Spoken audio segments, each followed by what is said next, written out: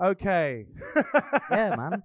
That was a logistical battle that I wasn't ready for. We'll talk a little bit about that actually, because it's actually quite interesting. All right, cool. How are you all? You good? Yeah. Welcome to CDR here in Sheffield. My name is Tony Wachiku. I head up CDR, have done for quite a while. For those of you who don't know CDR is a project that started way back in 2002. Pretty much it was like an extension of some of my experiences with the music industry and wanting to have a platform where you could be with like-minded people who are also working on music, who also want to compare reverb tails and snare compression techniques, etc. It's been going a while. Some really good people have kind of come through, and it gives me great pleasure to bring CDR to Sheffield and have people like Metrist in the place. Give it up.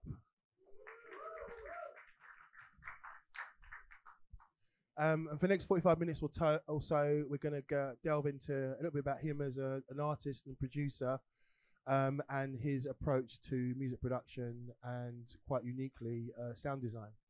How are you, sir? Are you good? I'm doing. I feel a bit dishevelled as I spoke to you. We actually sat like a seat away on the train on the way Exactly, down. and we had no idea. We never met before, but I needed that alone time. If I was honest, we couldn't have chatted because you just needed your thing.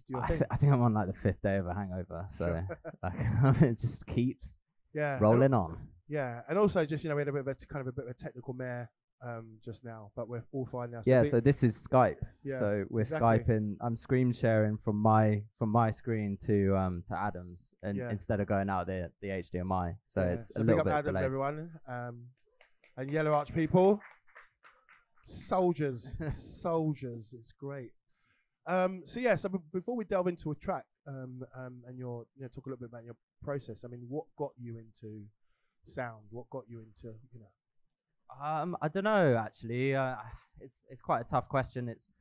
I hadn't really thought about it too much before today. I mean, the thing that I keep coming back to is such a cliche, but I was given a tape by my cousin, which was a One Nation. It was like a drum and bass party in the late 90s. I had that tape. I was always musical. My mum's a music teacher, so it was always like I always had like all of her musical friends being like, "Oh, when are you going to learn an instrument?" and all of that. And I think I'm still disappointing her to this day, because when I say the computer, it's not as valid as like the oboe to her. Exactly. Just tell her you can see grade 8 on the scale. Yeah, I tried to do all of that. Like I was a guitarist, and then I realized one day I met this. I was like 15. I met this kid that was like 11 and just shredded. And it was just amazing, and it depressed me so much. I basically just that was it for me. So I was already making music at that time. I think it was kind of like quite arrogant 15-year-old kid, where if I know I'm not going to be the best at it, then so and then I started making beats as a kind of way of like I grew up like in like suburbia, not too in the city, but it's kind of in the city, but like with Cambridge, which is where I grew up. It's not such a happening place, so I had a quite acoustic guitar business over there, isn't it? Yeah, well, basically you had like the people that were older it's a big drum and bass community. The people that were older were comics and Newtone Logistics, and we'd see them about a lot, and they were like our mates. It's such a small place that we'd be like, well, if they can do it, then so can we. We being like a friend of mine who, I don't know, he's a name for the heads, but he's a guy called Divided, who released on a label called Project 13, and we both did this whole thing together. He taught me how to DJ, I taught him how to make music, and then he went off and made better music than I. He's kind of like, he's now changing the world as like he's at the RCA doing like invention or something. But this isn't about him, like that was meant to be as more of a joke, but bring him out. But as it happens. This is your life.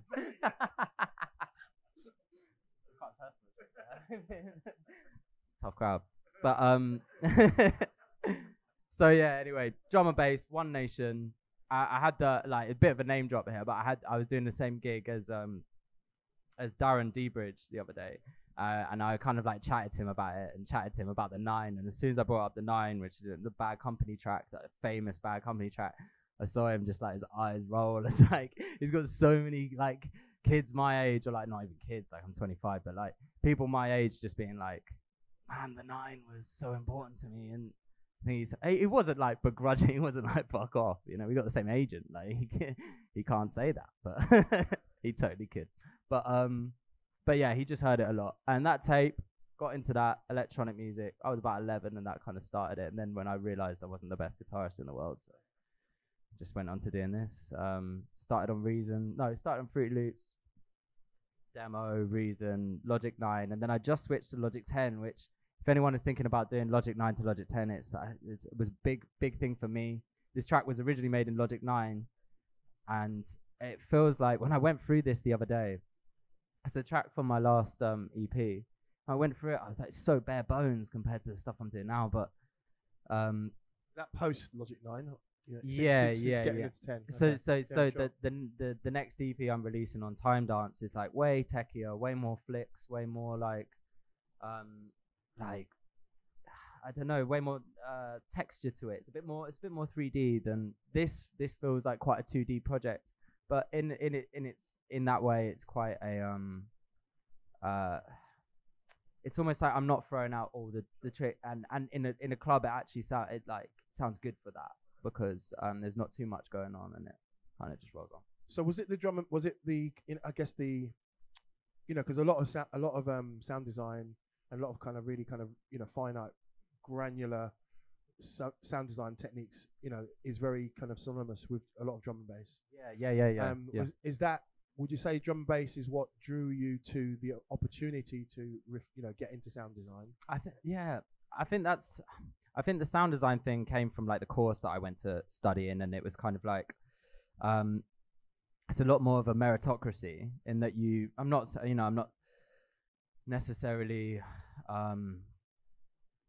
saying it's against like DJ culture or anything, but you got to play the game a little bit with DJ, and you kind of like got to be present on social media. You don't have to, obviously, like you have people like Helen Houff who are like killing it, and she doesn't have like any of the social media platforms, but you kind of just got to be about that. And sound design is a way of just like, you get a job because you get a job. It's not I recommend it as a career. It's quite full. Like there's a lot of people doing it, and I think if you have your own slant on things, then it can only be good. If you have your own, well, I'm going to go to this guy because XYZ, then it can only help. It's kind of cool though, because I think a lot of the time people will go to say a composer for a particular sound or perspective, do you know what I mean, or a producer for a particular sound, but not that it's rare for a sound designer to have a signature and people go to someone as a sound designer, but actually, particularly in the context of dance music, in the context of drum and bass, it's actually quite unique. Yeah, totally. I think it's a completely different kettle of fish. Like making a tune to doing the sound design. Sometimes for me, it feels like a completely different area of my brain. Doing stuff to like motion and stuff like that. With dance floor music, it's like I've made some amazing bass noises in my time, and I'm not like known for that or anything, but then I've never been able to fit them into a track. Do you know what I mean? So it kind of feels like that, and that like music is so like writing dance floor music especially is such a black magic behind it. It's such a I don't know, in a different day, in a different mood, wearing a different t-shirt, you'd write a different track. It's like, whereas sound design, I'll just sit down and I'll do a job, and it's normally the first idea that gets, whereas I think with this EP with Omar, I don't know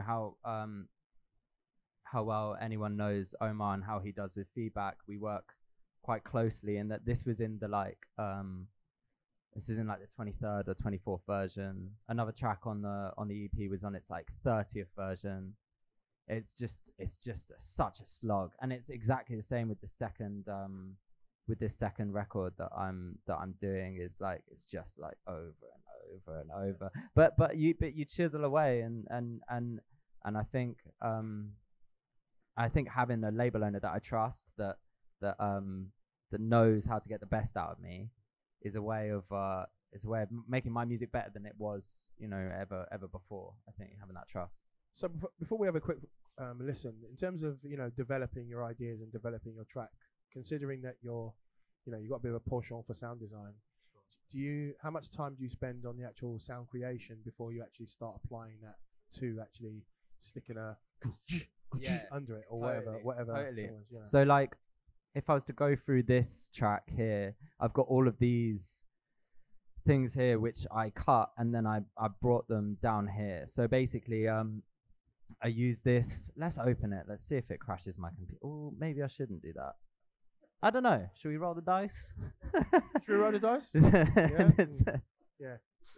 Flip a coin. So basically, I have all of these. Like, there are a few things I recommend down here. All these things are like £14. This is like the holy grail. So everyone used. So basically, a producer called Alvanoto. That was like his secret reverb. So it was Glitch Lab. Glitch Lab. Yeah, it's made by this one Italian sound designer, coder. And it takes quite a while to open, as you can see. But also, like, look at my CPU from just sitting there. Like, it's just wet. So basically, as a little MB, I don't use this laptop to make music on. I use like a studio computer, so it might chug a little bit along. We might get a few system overloads, but yeah. So I make this thing called Glitch Lab, or I make stuff on a thing called Glitch Lab. And for example, this thing sample self is when I just put my own track through. So we could listen to that if you want, just on as like raw material.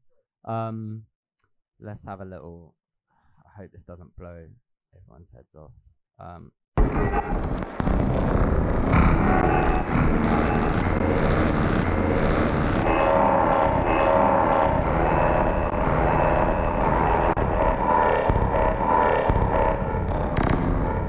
So it's pretty raw stuff. Pretty glitchy. Yeah. So basically, what I do with that is, I mean, if this ever opens, you basically get tracks and you just throw them in there, and then you can cut them up, and it's got a really nice time stretch. It's got like a modular system. I'm like the least techie guy. Like I'm about getting results really quick. I'm all about using a randomize button. I love presets. I like. I don't like engineering synthesizers and stuff. It's like sound curation, right? Do you know what I mean? It's like you hear something, you think it's interesting, yeah, you apply it, right? And I don't know if that like demeans my work or not in someone's eyes. I'm not really too fussed, because if I get there quickly, then it's kind of it's just how I do it. And I know people who are absolute wizards at their plugins and at their like and in the box, just absolute wizards, and it's terrifying. I give me a preset, and that I can just change a couple things about it. Okay, here we go. So this is Glitch Lab. It's pretty intuitive, but so what you can do is we got some. If I go into samples, you can see that I name some, like the stuff that I bounce out has just got some awful names. So if I put that in there, look at the state of that. Look at that. It's gonna, my computer's gonna take off. Let's see if it might just come out of my laptop here, but you gotta hook it up. I really recommend this software, honestly. Like, it's just. It's so good. Right, so there's a little beat, and that's what it sounds like on its own. And I can put a randomizer on it, hit the clock, and then so I can slow it down, time stretch it to its normal state, and then get it moving about. That's moving a start and end point. Yeah. So you can zoom in on it, so you can just get it like that, and it's just. I mean, this is probably the dullest beat to have done this on. So it's like, but you get like a really choppy, like something that surprises you, rather than you're kind of like, I know exactly what's going to come out of here. I'm putting vocals in. Let's just do that. Says Vox, so I'm kind of like, right. So this is like some bounces that I did ages ago. And it just goes through here, and you can just, I mean, sounds absolutely awful right but trust me, it's worth the 14 quid, like totally. And it used to be like the number one thing I'd get all my sounds from is going in there. So it was like a big secret of mine. And all of these things here, they're all like Glitch Lab bounces that I then put into like, yeah. So the cool thing is almost like you use Glitch Lab like your lab. Do you know what I mean? And the fact that there is a lot of random stuff to it, it's almost like you're waiting for the sound to jump at you. Oh, totally. Yeah. You know, and there's this kind of element of, kind of aspect of not being in control. Do you know what I mean? And then you can bring control in the door and in the timeline. 100%, 100%. Like I get all these banks of stuff, and I do it now, but I do it with Reactor, and I use Reactor as like I use a plugin called Catalyst to do essentially the same job as Glitch Lab. And yeah, you just get that raw stuff, and I use it in these little so basically I'll make these for shame. Right. So let's look at this one here. Get the inspector up. So then I'll make these little channel strip settings, and everything will look like that, so that I'll then like have it on quite a few. I mean, it's a bad example, but like I'll have that setting on quite a few, and then just lob all my samples in there, and then they'll all be different samples, but they'll all be treated in a similar world. So you can lob something from like a session ages ago into a session recently, and it sound like it's in the same. So it's almost like a filter, you know, like in the visual world, it's like a filter. Do you know what I mean? It's like a filter with particular. 100%. That's like the perfect analogy. Yeah. So I normally put like quite a specific reverb in there to kind of like put it in like a really short reverb or a big one. I basically made this like I found this way of working on a track called Shit Patches. Like, I regret my track name so much, man. That's like 19. Like, so like I did it on there, and it was this big thing, and I was like, how has I done that? So I like just saved it and just kept using it and everything after that. And it gets a bit samey after a while, so I have to like tweak it. But I've never used this one in any other track other than this. So I basically just crush and compress the life out of something. It's like such bad like practice to do this, but it's not at all. I mean, I think it's I guess you're just really into just, you know, almost like basically ripping the shit out of something beyond existence. And there's one existence in Glitch Lab, and then you bring it into Logic, and then you say, okay, it's got nothing to do with Glitch Lab anymore. 100%. It's got a world of its own. Yeah, 100%. Sure. I do it with a lot of like I cut up a lot of music concrete as well, because it almost felt like my thing for a while. That I was like, because when I went to university, like there were a lot of, I was introduced to that world, and that world is like it's like people listening to Autechre now, and they're like, whoa, and Autechre is insane, and I absolutely love Autechre, but people are doing quite similar stuff in like the 80s. Yeah, exactly. Yeah, sure. Like all these guys were doing it in like 60s, 70s, 80s, 90s, and it felt like my secret for a while. It felt like my thing, like I've got my hands on it, and you can just you don't even need to like the music, you don't even need to like the sounds, but you can use it as like an impulse. And I use it like I do Glitch Lab. And if I put it into my world of like my whatever the plugin settings, the track settings, then it feels like mine. Yeah, of course. It is. Yeah. So when you're building, in fact, let's just listen. Should we listen for a bit? Okay, come. Yeah. The intro kind of chugs along for a while, so I'll drop us in like with a few bars to go.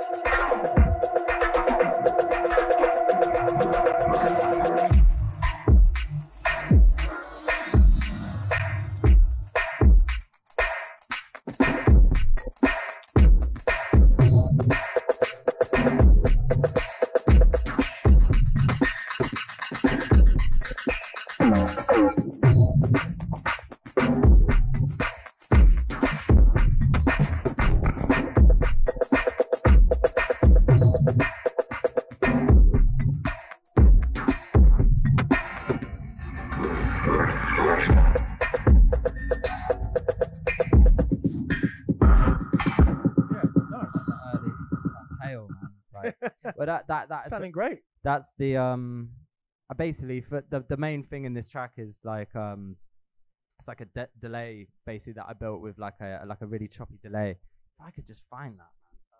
While you're finding it, I was going to ask a question. So in terms of you've got all these sounds, different, squash them, you manipulate them or whatever. Are you conscious of what role they're going to play in the track, or do you leave till later? Because clearly, listening to that, you've obviously thought about, obviously something has to play a kick. Yeah. Something has to, there's bass, there's percussion, there's obviously standard dance music layers. But are you thinking about that when you're making the sounds? Well, like originally this track was like all of this beat was built around having this huge section at the end with like a really big bass. And it was quite bait. It was quite like, it was like really in your face. And this feels like quite stripped back for me. And I sent it to Omar and he was playing somewhere in Paris. And he was like, send me a version without that synth. And so I sent it to him and I was like, this is lame. Like it sounded so bad, but he was like, stick with it. There's something there just with just the beat, just focus on the beat. And I'm not really like that kind of person that just sticks on a beat. I get quite bored, want to change stuff. And so originally there was something completely different and the beat was just a kind of beat to hold the rest of it. But I'm just like cutting up breaks. I'm just cutting up like breaks that I like really bait breaks on this. But they kind of like here's the kind of like wonkier break that sounds a bit, it's kind of like I've cut up that, like that's a lot from what it already is, like I think I might have treated it somehow before, but like that's quite like true to its original form. And yeah, to answer your question, if I know where everything's going to be in the like, I didn't know that the kind of delayed snares and that I'd end up putting, basically there's these snares here that all go into this delay system, right? Blah, blah, blah, which basically carries the track. So if I solo that,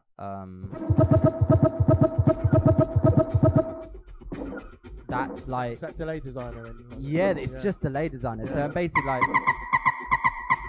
what I do now with how I make music is like, it's all reactor and it's all really techy, but like this is just essentially Logic, and this is kind of like, I don't want to like preach and be like, oh, you could do so much with just the stock plugins and all of that, but like this is essentially using mostly the stock plugins. And I think what gives this track a little bit of a feeling of it being a bit different, a bit more techy, is how much like I'm using sample delay to make things a bit wider in the ear. And also groovy. It's kind of, everything's a little bit off and everything's a little bit like more slung. So I mean, if you look at like my mixer, like the stuff I'm using, your CPU's like, oh man, you're fighting with your CPU right about now. It just wants to like, he wants to fight you. It wants me to go back to the hotel. That's a lot. That's a lot. But so like I use a lot of enveloper, and now what I would use instead of that is I'd use this old boy. Where's the geezer? I'd use this. This is really good. But I like, look at this, man. Like I use all these envelopers on maxed. Like they're all maxed, pulling down the transient. So it's just like, and I use that a lot, and I use it as a creative tool in as much as like I'll like close and open the sustain, which is with automation. Sure. So like if we look at, I don't know if I'm doing it in here, but like I automate quite a lot. I don't know how wide we can get that, but like so I automate quite a lot on like quite a few different, I automate on a lot of sends and like that kind of boring stuff. Like it's so lame to talk about, but like that's why we're here. Yes, I mean, I'm just so aware of how boring I sound. Like I'm like, I wouldn't listen to this, but I appreciate most of you for still being here. But yeah, so the automation's a big thing in what I do. So it's about morphing that sound from bar one until the end and just finding more life in it. Like And you tend to automate in touch and then just do your thing and just feel. I've feel done that it? more. Yeah, I've done that Okay, more yeah, now. sure. Yeah, I don't use like MIDI keyboards or anything for that, but I'll just like Mouse business. just yeah, mouse sure, business. Yeah. Man. Yeah, I'm so in the box. Like I'm so kind of like in tune to the computer now that I kind of I've tried using hardware and stuff, and it doesn't speak to me in the same way. It's just one of those things. I don't feel like I'm missing out really, even though I definitely am. But no, you're doing your way. At least you can pissing off some bearded guy at the back of the room right now. Make tunes in the train if you're not recovering. You know what I mean? All in one little space. I find that quite difficult. Like I find making stuff on the move. I find it a bit showy as well. Do you know what I mean? You see some guy on Logic. I was actually in a cafe and I saw some guy on Logic and I was like, that's what it looks like. So I don't think I did it after that. With his cappuccino. You know what I mean? Come on, guy. Like, making the next big hit exactly. like, in this hip cafe. Yeah. But, yeah. Before I see if these guys want a question, I should ask you one more question. So given that this perhaps is a typical approach, I know you're using different tools now, but there isn't really a plugin to be seen. Is that your thing? Are you Mr. Audio? Nah. Pretty much. Nah. Do you know what? This is a complete outlier. Like, this isn't how I make music. Just saying that again. Big prank. This isn't even mine. I paid for this. I bounced everything out because I was having serious troubles. So what now I use is I use battery for my drums or Reactor. I still do this business here. I still do a lot of that, and that's for my audio.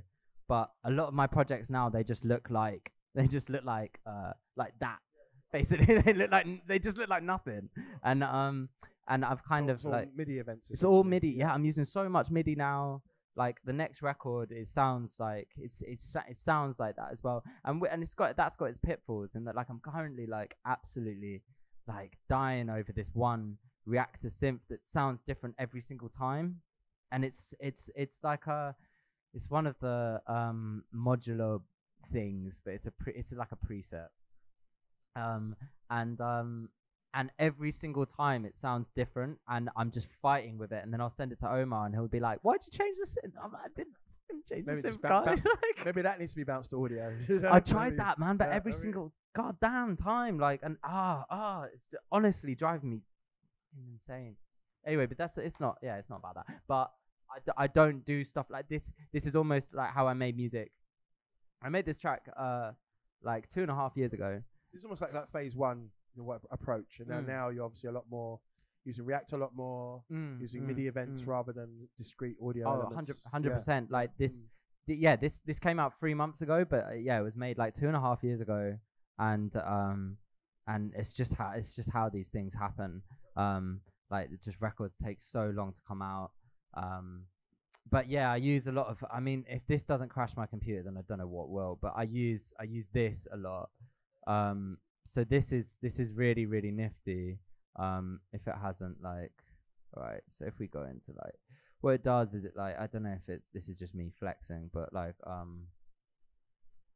so if I was to like drag a little something there and then, so this beat matches to beat matches. Yeah, I guess so. Let's go with that. It's like, and it's so nifty. Like, we'll get it to like.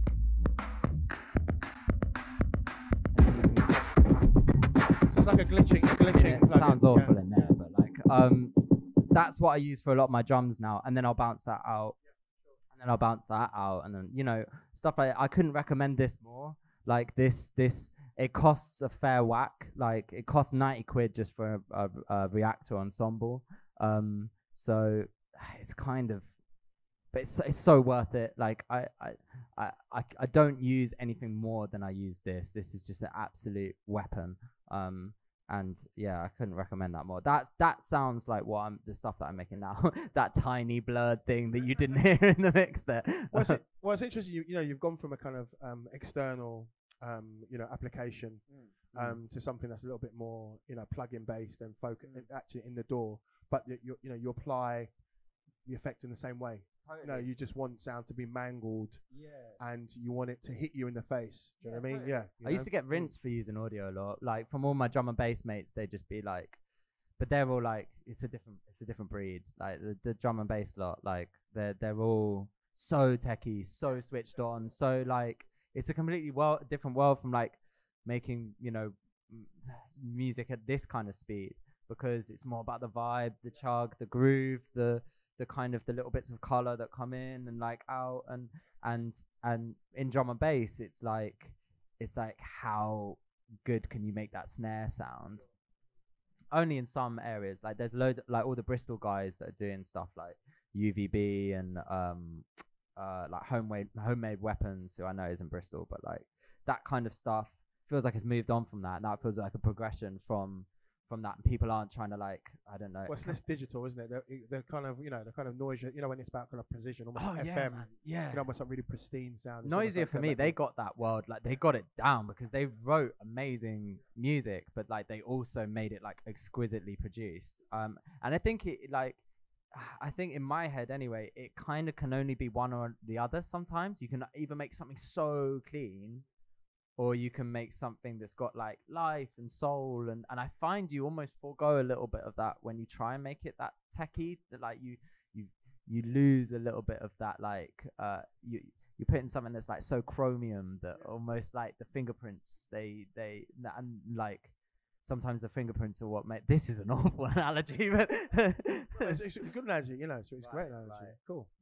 Okay, let's see if these guys want to. I've got a question. Question over there. Of course. Hey, mate. So how are we gonna do this? Is this cable gonna be? Maybe not. Okay, maybe shout it and then, yeah. Speak up.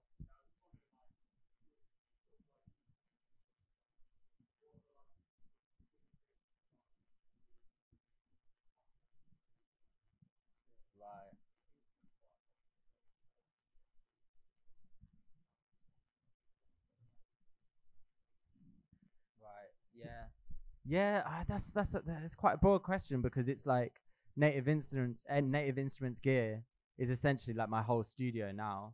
It's like I don't really use much else. It's like an all-in-one. It's essentially a door. Well, the door just kind of like is a way of just holding it all together, because you can use like stuff like standalone, like battery there, or like machine. I have reactor as well, but like yeah, you can use stuff in standalone. I don't know, like it can be so predictable. You can like make like, I don't know, you can make anything on this stuff. It's so powerful. I couldn't recommend Native Instruments stuff more. It's not because they've got like a gun to my head.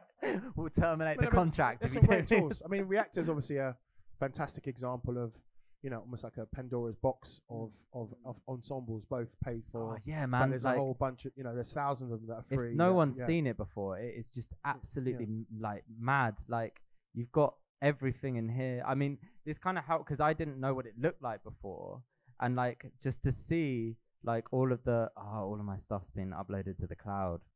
I told you I didn't use this for like it's honestly fine because like I don't use this, but basically it can't, like you get all of these like this looks like it's still here.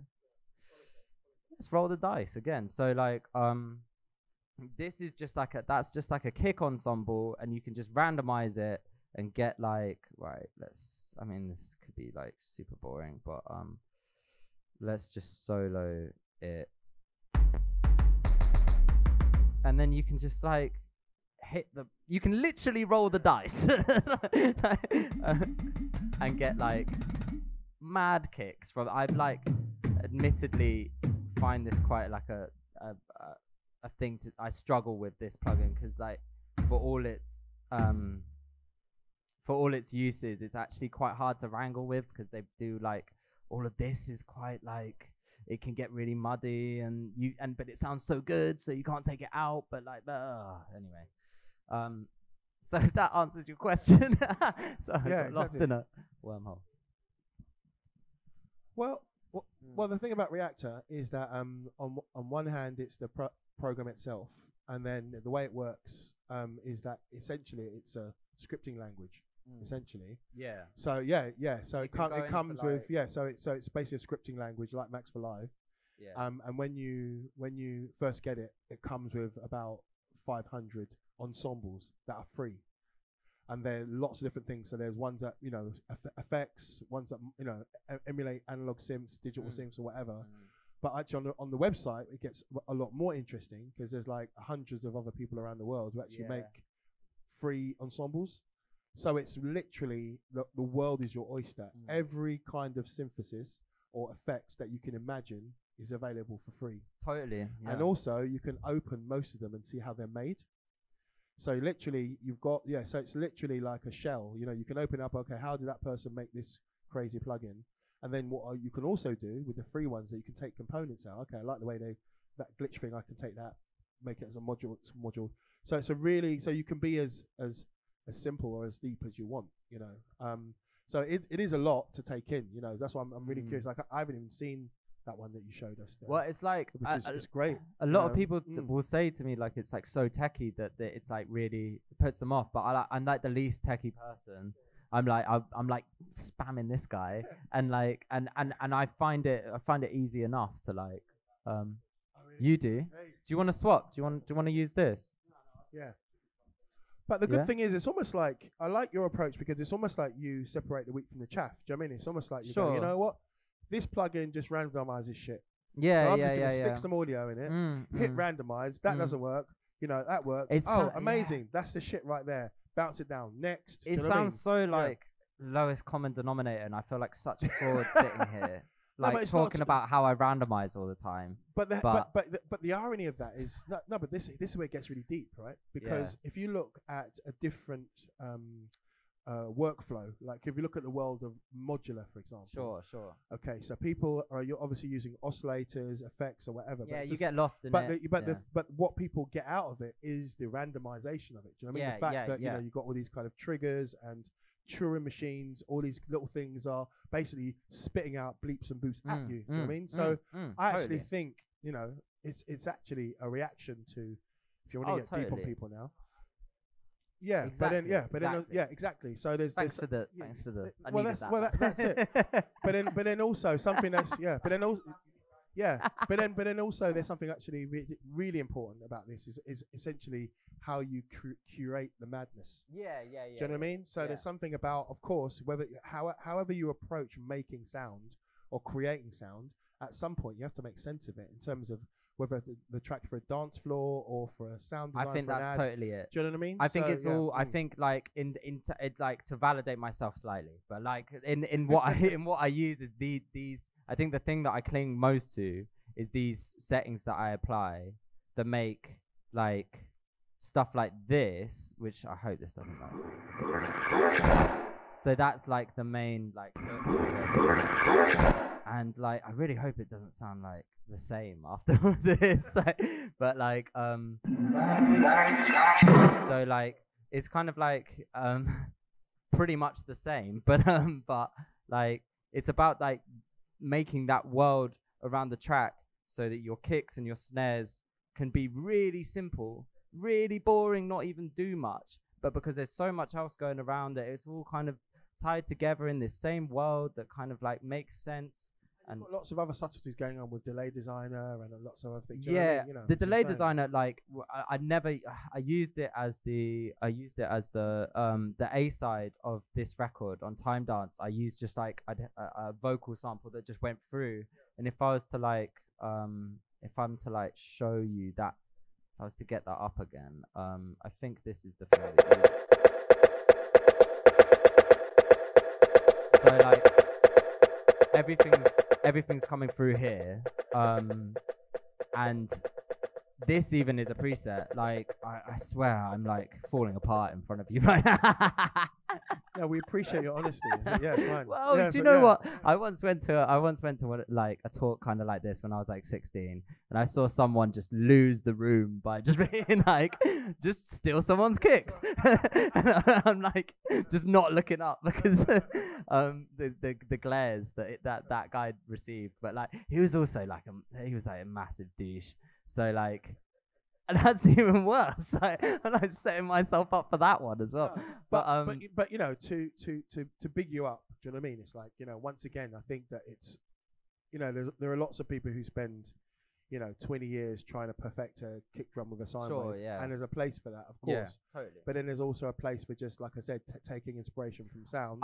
Yeah. And applying it, you know, quickly and effectively, which is what you're doing. I think where the hard work comes in for me to validate myself yet again is like doing all of this like shit up here is that's where like I'm truly creative. I don't like arranging too much. I find arranging really difficult. I find that's where like working with Omar so closely comes in that he can like be like, I played this out last night and it sounded a little, because he plays out a bit more than me, so like he'll be like, yeah, I kind of wanted it to do this at this point, so I'll be like, okay, I'll try that out, and then or I won't talk to him for like a couple of weeks, and then like and then just be like, fine. But it's normally like, if you can make it so much that the work is done before you even get there. Like on days when I don't feel like writing stuff, then I will make all these sample banks, and I'll make all of these like 2-3 minute long bleach lab bounces, reactor bounces. So the next time I go in, I could just like put a boring kick drum, but then I can have like bring in a bit of myself, and I work in templates as well. So like every time I open a new project, it's still me. It feels like me. I don't have to go too far to like find how the last track sounded, or, you know, get that world back. And like, I think so another thing that I do that I kind of like, I do this a lot, which basically I've got that thing solo, don't I? No. So this is like the second bit of the track.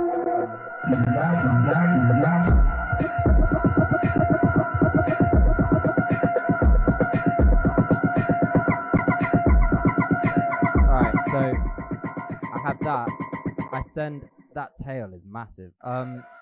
I do this basically with my tracks, where I just like absolutely crush them.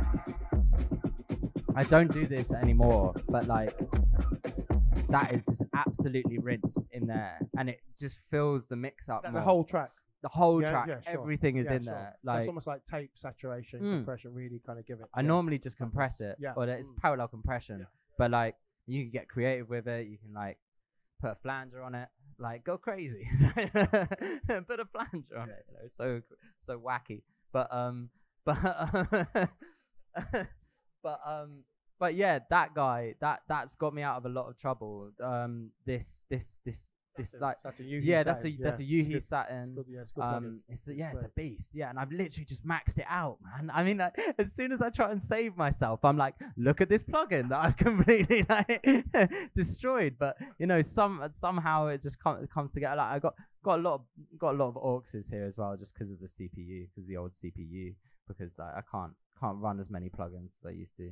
But I think this track, and like I could have brought a track in. Well, I couldn't because of my CPU, but like something that had like reactor and then like battery and all of that, and then I feel like it's a bit less. I feel like it would be a bit disingenuous, because then it's like, oh, look at all of the shiny toys, when it's like this track is essentially just audio that I spent 14 quid on, like that plugin. I would not get that one, and that's the most recent one. Don't buy that one because it sucks. So like, get that one, and if you want it, like, does it need a code? I think I've got the code. If you emailed me, I'll get you the code. Give me £14 and I'll send it on to my man Giorgio and make sure he gets it. But yeah, there's loads of other stuff for doing this.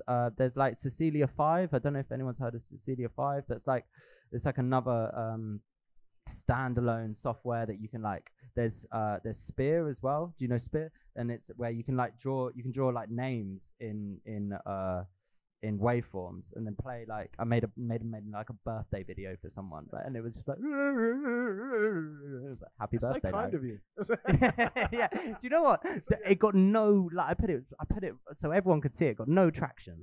I was really annoyed about that. I was really annoyed. I don't get it, man. They don't understand. Let's see these guys. Got another question? Question here, yeah.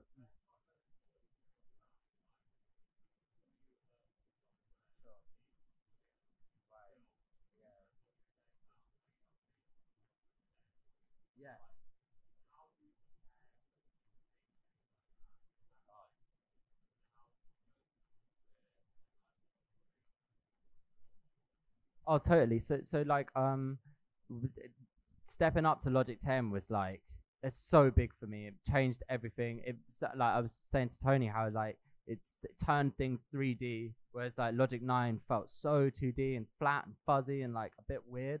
And then like, and I'm like the last kind of guy, as you've seen, I'm like the last kind of guy to be being like, ooh, it's like just a bit like 2D. But like it as soon as I started working on Logic 10, it's like just suddenly it all opened up. You can make stuff so loud as well, which is what I really like in the creative process. And before doing stuff like that, what I do is I procrastinate for like years and I put it off, which is what I did with Logic 9. I was using Logic 9 up until like maybe like February.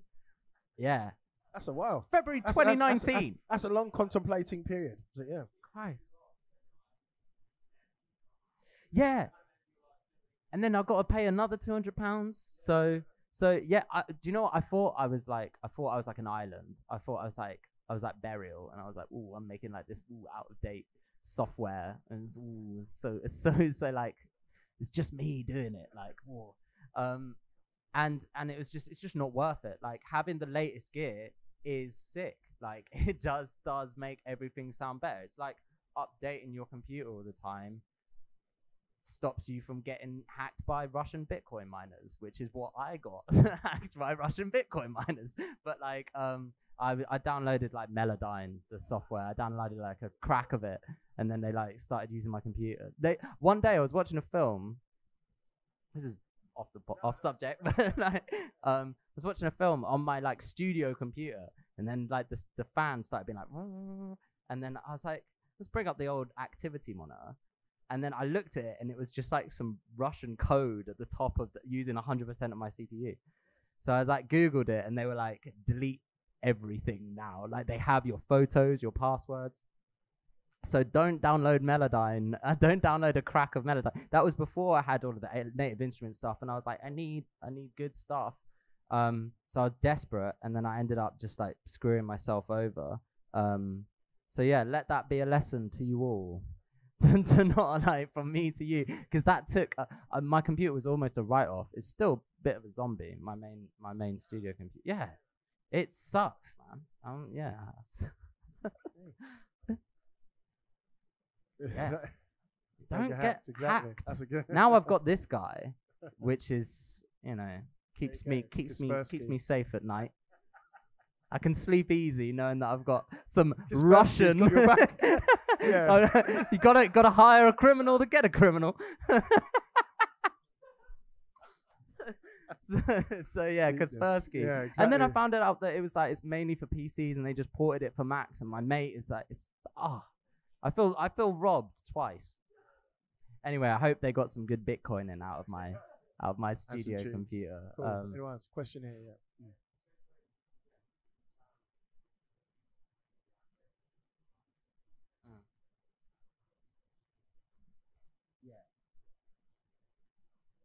Yeah.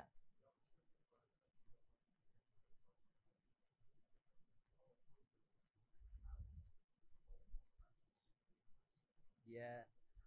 I think that's psychological. I think that's like because right if I see a record, I won't instantly think like, oh, that doesn't fit on there. You have like a trust in that, like it all makes sense. It's almost like some weird, like that black magic I was talking about, how like you have so much faith in the label and the producer and stuff that you believe them, even if something. So that the fourth track off the last record I did was made on this laptop. I actually like couldn't bring that up because all of my like ensembles had been like uploaded to the cloud. I hate this like laptop, man. It's like no HDMI, no ensembles, but I don't make like I think it's just a specific amount of time spent on. So if you say like these are all tracks from like the last year, so like they're all gonna sound pretty similar unless you go off on like some like electro swing vibe on like one of the tracks. So like the mastering does like make a difference. I think having that like having that like common goal of you and the label manager means that you're never going to pick something that sounds so outlandish. I think like there were on the last record I did, there were like 3 or 4 tracks that didn't make the cut, and that's because they wouldn't have fit in that world. I think so. I think all the decisions have been made. Like I'd like to think it's all like, all right, I'm in like this EP writing mode, and I'm only gonna do like XYZ on all my tracks, which I think you do, but like, yeah, I think there's a certain kind of like trust that you have in the label that they're gonna. Yeah, so basically, like on that last record, the 4th track I think sounds so different to all the others, and because I made it on here, and because I made it with all the Reactor stuff, whereas the other stuff wasn't any Reactor, and it was made like a year and a half after all the others. But I haven't had anyone like come up to me and be like, yeah, that track does not fit. Mm. Yeah, I guess so. That's a nice way to think about it. I wish I had done it. Like to be continued. Like a big cliffhanger. A big preview as like the final track.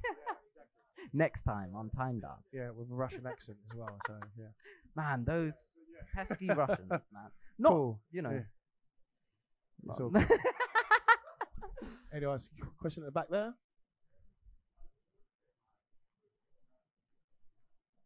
Right. Yeah. Yeah. Sure. I think if we can look at it like, then it's nice having stuff that runs through the whole thing that I can like that pad. That pad is just like, that's gonna be there wherever, and I think I've just put it left and right. No, I haven't. No, I've got one that's pitch shifted up, but I know that I can come back to that after the beat. I can kind of like bring that back in and get a bit of clarity. And then what I do at first to make it, I'll make like a 16 or a 32 that is so maximal and it has everything in, and keep adding more stuff in. And then you can kind of just bleed it out over like a track. And then, for example, in this track, that didn't happen. So it's not a good example of that, because I had all of this stuff here. Which is this huge bass. I've actually got a version of that, which, you know, might surface at some time. But like, I had to go back and be like, right, what's a hook here? Like, what's a hook?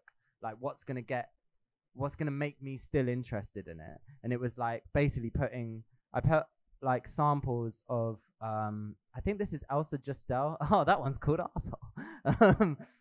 So I didn't even heavily vet this project. Like, so there's, yeah, Elsa Justel. She's like a music concrete, like it's just not very well known, but like makes incredible stuff. And I think that's what got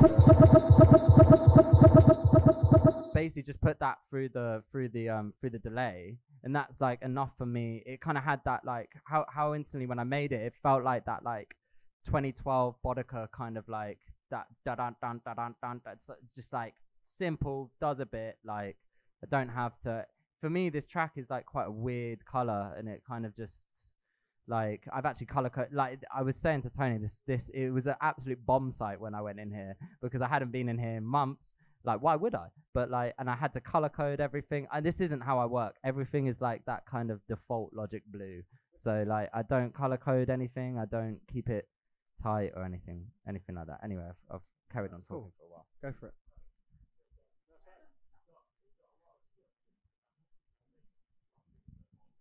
Yeah.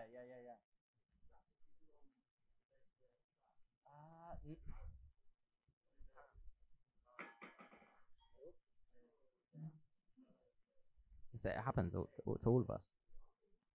Yeah, no, totally. No.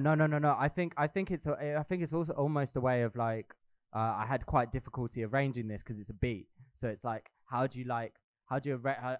normally come from drum and bass, so it's like build ups, drops, and then this is more like a beat, and it's like a beat that kind of like goes through a groove, So it's like nice to have this, and it's so simple. And I was listening back to it, it's like, oh my god, it's so basic.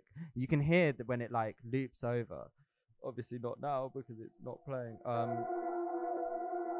But yeah, this is the pad in it, and I don't know where I got it from. Actually, no, I got it from Bleach Lab, and it would have been like another pad that I would have ripped or something like that. And just having it there made it easier for me to arrange the track. Just having it there, knowing that I can come back to something, because I was actually finding it quite difficult to.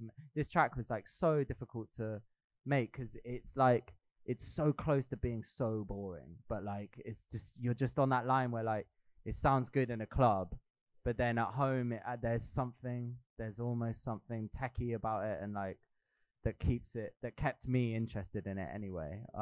If that answers your question, I'm not too sure, man.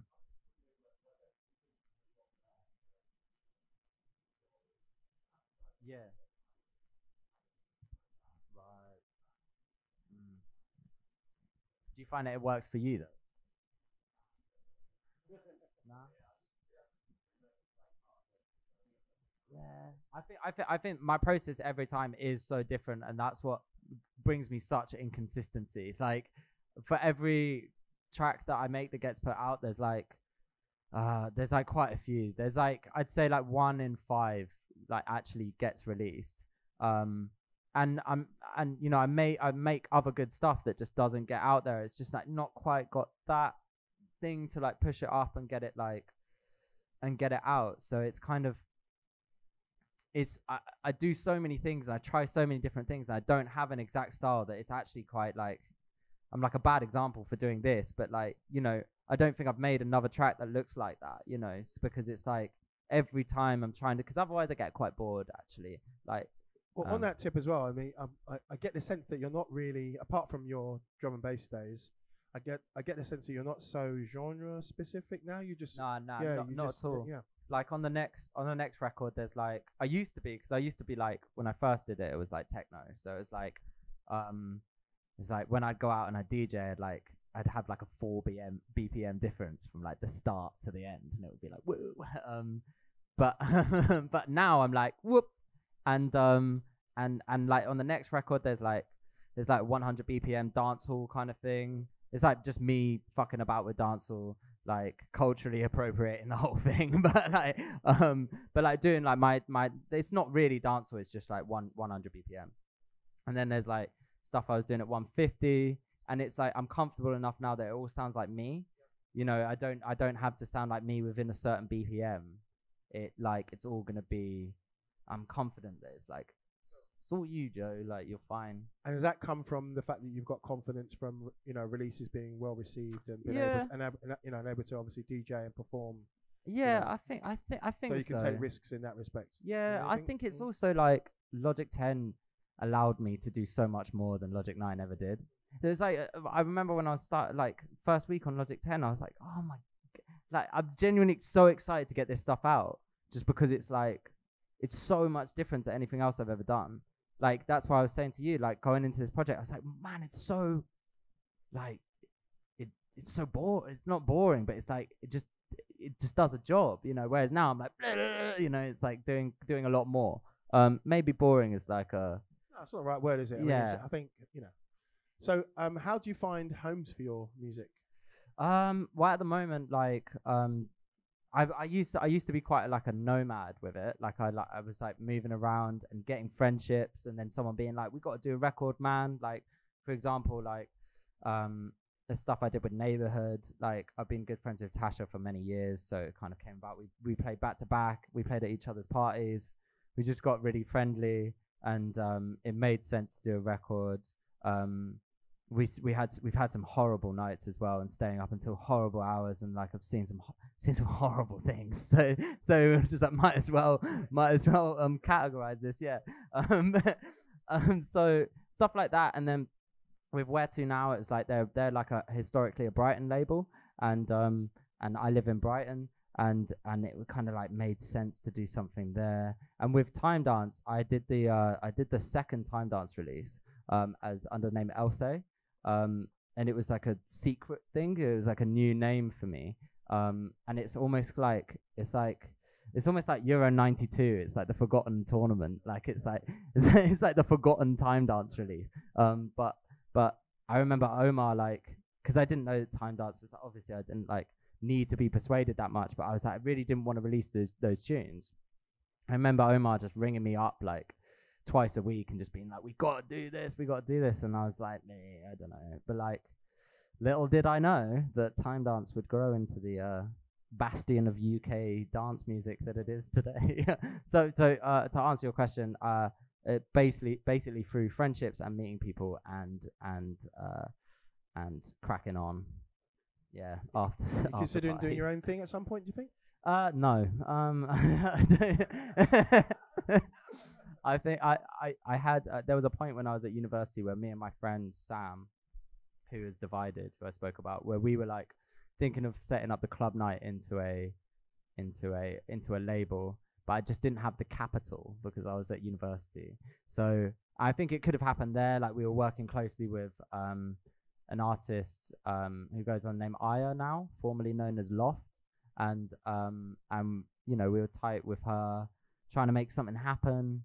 But then, like, you need to, you know, as I'm sure a lot of people in this room know, you need to put down like money that a student doesn't like just like 1,500 quid or like £2,000 or you can get I forget, someone will know the name in this room, but like it's where you get the label to pay to distribute. Do you know what I mean? Forget what it's called, but they basically have faith in you, and you. It's like not a consignment deal. So the other one similar. Yeah, it's like that. Yeah. So yeah, it never really appealed to me. Seeing how Omar's aged in the last 5 years as well.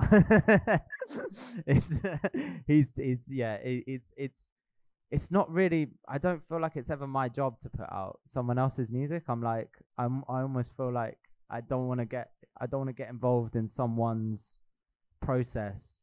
I don't. When someone sends me feedback as well, I'm always like, yeah, it's sick. Like, yeah, I'm like the worst guy to send feedback to, because I'm just like, I'm always trying to be everyone's friend. So it's like, I think I just put out some rubbish music of some guy that I just met at the pub, just because I was too embarrassed not to put 1,500 quid behind, you know, Gary from the Boozer. Sounds great. So look out for that one when it comes out, because it will come out. Yeah. Yeah. Nice one. So you're playing tonight. Yeah. What can we expect? I've got a load of guest list if anyone wants to come. Like, because I know nobody in Sheffield. Nice one, yeah.